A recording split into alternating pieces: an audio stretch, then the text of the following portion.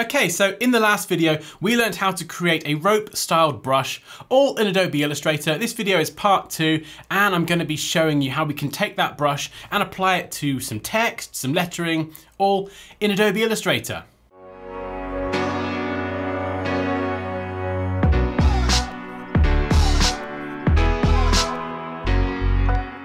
Hey guys, you're watching Dansky, the place to be, of course, to develop your creative skills. And in this tutorial, we're going to be carrying on. This is part 2. We're going to be taking our rope-styled brush that we created in the last video, and we're going to learn how to apply that to some lettering. So we're going to create some cool rope-styled text in this tutorial. It's going to be awesome. We're going to jump to the screen now, and I'm going to show you how to do it.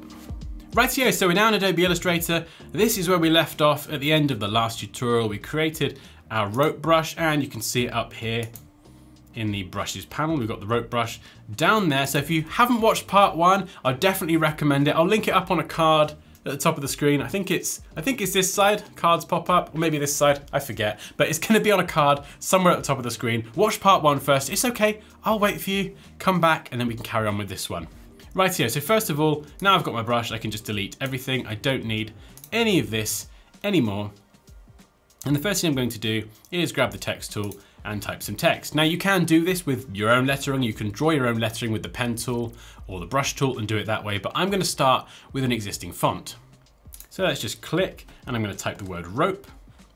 And I definitely need to make this a lot bigger. So we'll hold shift and scale this up, make it much bigger. And from the property inspector on the right, I'm going to pick a font. This font is Author? I don't know how you say that. Author? It's one of those. But that is the font I'm using. I'll try and find a link and pop it in the description if you'd like to download and follow along with this particular font. It's a pretty nice font, and we'll scale this up a little bit more. Now before we go any further, we do need to convert this to outline, so we can't keep this as an editable font, unfortunately. So we'll go up to Type, down to Create Outlines, and you'll see if I jump into outline mode, this is now just a path like any other shape in Illustrator. So what we can do now is if I select this, go up to the brushes panel, and we can click on our rope brush, and we can see we get, this absolute mess. So if we just turn off our fill, so we leave our black stroke on. Now the reason it looks like this is because it's just way too big at the moment. Everything's just intersecting with each other and it looks awful. So if you go over to the stroke panel over here on the right, and as you gradually start to bring this value down, you can see it looks a bit more acceptable. So we'll go with 0.2. Now it depends entirely on the size that you created your brush at the beginning. So we'll go with something like 0.2, maybe 0.1. That's a little bit thin. Okay, 0.2. We'll stick with that, that's good. And well, it's done a pretty good job considering it's like a custom path and it can be quite complex, but we've got lots of random artifacts and things. So if we jump back into outline mode, remember that's Command or Control Y on the keyboard. You can see we have all these random pieces that we can't actually get to. So if I just zoom in as well, you can see here that in outline mode, the paths, well, they're not all very smooth. They're quite jaggedy. Especially here as well. This is like a semicircle, very jagged. This jaggedness really will cause a lot of problems with our custom brush. In fact, you can see on this piece, we have lots and lots of jaggy bits, and that is due to just terrible paths. So it depends on the font you're using, but this one isn't totally smooth when I've converted it to outlines, so that's causing problems, but we can fix that quite easily. So if I select it, go up to Object, down to Path, and select Simplify. And we get this little window pop up here. And I've just checked preview, and what I can do is adjust the curve precision. So as I adjust this, it does adjust the curve precision. Now I like to go with somewhere between 90% and 100%. Now if I turn preview on and off, watch this, you're gonna see a huge difference. So you see all those little broken paths and everything? All of a sudden, they correct themselves for the most part. So if I go back over here and zoom in, so just undo and redo. So you can see there, not all of them, but but a lot of them, particularly along this line around here, it just removes a lot of those jagged bits and just simplifies a lot of things. So we could go and do this again. Path, simplify, there we go. And maybe we'll try this with a slightly lower percentage. So we'll go for 90. And if I jump back into outline mode, you can see, well, we've gone from having this many anchor points to this many anchor points. So that's why I say sometimes between 90 and 100%, 100 can look quite good and give you quite a nice effect, but dropping it down to 90 or a little bit below that will drastically reduce the number of anchor points in your design. And the more anchor points we have and the more kind of jagged angles, the more problems we're gonna get. So you can see we have this, it's not quite perfect. So what we can do is go back into outline mode. Now, this custom brush in this particular instance seems to struggle when corners aren't like rounded off or anything. So if I select this piece here and delete that, what I'm gonna do is just create my own. I'm just gonna create my own path. So hold Alt or Option on the keyboard and click on this anchor point, drag up, drag this round, something like this. And I can use the direct selection tool to go and kind of edit these if I want to. This is just one way of doing it. So if I come back out of outline mode, you can see it looks like this. We've still got that kind of hard edge, so we need to round that off. Now, another way of doing this, which I find more effective personally, is to just grab the smooth tool. This is under the shaper tool or the pencil tool. So left click and hold, grab the smooth tool, and you can just click and drag over corners and just keep going until it smooths it out. And then you can grab the direct selection tool again, just move some of these around. So essentially what we're trying to do is use the smooth tool, the direct selection tool, and the pen tool to simplify a lot of these shapes. So if I just go back in here, maybe remove a couple more of these, and then just do something that's a little bit smoother. So something like this. So you can see it takes a little bit of trial and error, but the smoother you can make your paths, the fewer issues you're gonna have. So let's select this again, grab the smooth tool, just go over, there you go. So you can see this does take a little bit of time. It depends entirely on your font as to how difficult or how simple this is. This is one way to do it with an existing font. And as I say, depending on the font you use, it might be easy, it might be more complicated. I picked this example because it is much more complicated. But we could go through, in fact, if I just jump back a little bit, so edit, undo a bunch of times, take us back to when it was super complicated like this. What I can actually do is just use the smooth tool and smooth all of this in one go. So you can see there, that's another way of doing it. Look at the difference from that to that. So pen tool, direct selection tool, smooth tool, those are the ones that you're going to use if you want to kind of try and refine and correct your path. So I'm doing this as an outline with an existing font. This is pretty cool, right? We could carry on and do this and smooth everything out until it looks fantastic. Something else we could do is we could actually have just one single line for our rope lettering. So rather than having an outline, just have the fill of the lettering as the rope effect. So we'll just get rid of all this. And we'll type our text again, rope. It remembers the font, scale it up holding Shift. And what I'm gonna do is go to Object, Lock, Selection, just so I don't select it by mistake. Grab the pen tool, and then pick a different color. So we'll just go with purple for now. Set that as my stroke color. You can see here, you can see how jagged parts of this font can be. And another way to do this is to just draw the letters manually. So we just have a single stroke. Now, because we know that corners and angles do tend to cause problems, what we can do is just make sure that we have as few curves like that in our design as possible. So I'm just gonna make sure everything is very curvy. Sorry, make sure we have as few straight lines or corners, hard edges as possible. So we want lots and lots of curves and fewer straight lines. So it wants to continue this path here. Go to select and deselect, or press escape on the keyboard and it stops that from continuing. For this next one, I can use the ellipse tool. There we go, nice and easy, much quicker. We've got the P here as well.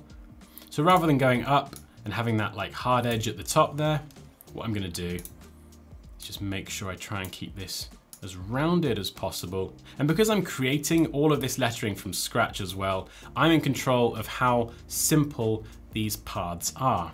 So when you kind of use an existing font, it auto-generates a lot of those paths. They have lots and lots of pieces. It can cause problems, but here I'm just using only the anchor points and the paths that I need. So I'm not just creating like an excess amount. Okay, so there we go. We've created some lettering. It's okay. Remember, we can of course zoom in, grab that direct selection tool and just bend this round, or use the smooth tool to just manually tweak our paths. I think I actually made that worse there. So I'm going to smooth it out. There we go. Perfect.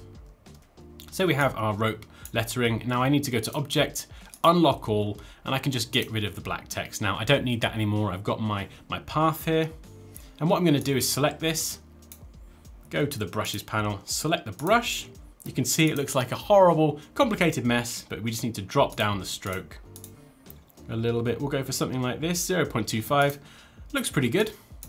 And what I can do now is use the direct selection tool to just refine any problem areas, or just refine how this path connects in real time. So you can see I've just selected this end anchor point here, and I'm using the arrow keys on my keyboard to move this into the exact position I want it. Now, if it's not perfect, don't worry, you can go and edit it later on. But you can see when we create it ourselves, it's just so much simpler, so much less complicated. So we'll just go around here. We've got this one little problem area here that seems to be causing a bit of an issue. So direct selection tool, we tried that. We'll try and smooth it out. And I can always come back to that or kind of fill that in by drawing another path on top of it at the end, but we'll leave that there for now. I don't want to spend too long on this. So what we're going to need is, where you can see here where the letters end, we have no cap. Now this looks pretty good, but we need to add the cap to the end of these letters. So if we just grab the pen tool, left click, hold shift, draw a line, and then create the same brush tool. I think we did 0.25 on the width. There we go. Just make that a little bit shorter. What I need to do is just isolate this middle bit. So we'll go to Object, Expand Appearance. And then what I need to do is just go into outline mode with the direct selection tool and just delete some of these anchor points. Maybe delete this entire left half by dragging over it, delete or backspace on the keyboard, and then using the pen tool to just connect up some of these anchor points. Something like this. You can of course spend a lot longer and take more time and more care with yours. So I've created this like end segment now. And what I can do is I'll keep this as a template. Just hold Alt or Option and drag to make a copy, and I can now use this to kind of add caps to all of the ends. So you can see here. And because we set this up in part 1 perfectly, this will line up exactly. So again, zoom in thousands of %, line it all up, and there we go. So now we've got to do this over here. Rotate this round. The shortcut for the rotate tool is R on the keyboard. So you can just rotate that, get it into position. I'm going to do this really, really quickly. So let's just do that. You're of course definitely going to take more time, aren't you? Promise me you'll take more time with yours. So we're going to do another one here. Alt or Option, drag. Position this like so. We've got the P here, so we could bring this in so it actually connects with the other letters. There we go. Solve that problem. And we're just going to have one more for the E. And we're just going to drag this around. Use that rotate tool, remember, and just position it like so. Zoom in nice and close, get it all lining up so everything is perfect. If it won't snap or it's giving you any problems, just zoom in even more. Don't worry about little issues like this. We're zoomed in very far, and we can always correct that with the direct selection tool at the end. So if we zoom back out now, I'll put this little piece over here. We've created essentially our rope lettering. I personally prefer this to the kind of the first version we did, but what we're going to do next is drag over all of this. When you're happy with your paths and everything, just go up to Object, Expand Appearance, Object, Expand, Oh, we don't need to expand. All done, all good. Now we can see the paths here. They are quite complicated, so we just need to connect everything together. So we'll drag over it, and from the Pathfinder panel, select the top left option, Unite. And that just unites everything into one shape. Now sometimes you do get these random problem areas here that you can just select with the direct selection tool, go in and just manually remove some of these. This is just one of the things that can happen when you have a very complicated custom path. You get these little artifacts. Just go in with the direct selection tool, just remove them. It takes a little bit of time, but you might get them, you might not, but if you do, that's how you do it. It's just finding them with the direct selection tool and just removing them from your design. It just keeps it a bit cleaner. Okay, so we just got one little issue to fix here. So we could just go and draw a custom path. So it seems to be snapping to that. So I'm just going to manually try and draw a shape here. So I'm just using the pen tool to fix this. There we go. Something like this. And you can of course spend a lot longer. So just draw custom shapes to kind of fill in any bits that have gone a bit weird. So we've got this bit here. I can always just make that a little bit thicker for now. Just fill that one in. And then what I need to do is just select everything with this new piece I've created and just unite that in the Pathfinder panel. And you can see there, it just becomes part of the shape. So you can kind of do that on a case-by-case basis for any of these. I think, was there an issue over here? Something not quite lining up. So what I can do here, on this one, is use the pen tool, and I can just draw a path here. Fill that with white, if you want to. And you can see how it looks. Looks great. Once you know how it looks, again, just select everything with this little white bit, go to the Pathfinder panel, and just use subtract. And it does that, which isn't what we want. It removes the entire thing. So let's undo that and figure out what's causing the problem. So what I can do actually, another way of getting around that is select everything and use the shape builder tool. And I can hold Alt or Option on the keyboard. You can see it becomes a minus symbol, click and drag, and it just removes it. So the Pathfinder panel is incredibly useful sometimes, but other times the shape builder tool, it's just much easier. You can just remove little pieces like that so easily. Okay, and if we zoom back out, for the most part, I could just go through and tidy up those random anchor points, but we have our text. I'm just gonna go object. No, everything is grouped together. So we have our text, we just need to go and apply our color. We have our same blue, our nautical color there. And we've created some rope text in Illustrator. So there we go, that's how to create a rope lettering effect in Illustrator. This one was quite complicated actually, and depending on the pattern brush that you do create, it might be more or less complicated. It depends entirely on what you create. But I think this is a really good example because a lot of the issues that I encountered here, these are things that happen in the real world, even to me all the time, and it's really, really good to know how to problem solve in Illustrator and just get around these little unexpected things that tend to happen. So guys, I hope you enjoyed this tutorial. If you have any questions or comments, please do let me know down below. But as always, like this video if you enjoyed it. Take care, and I'll see you next time.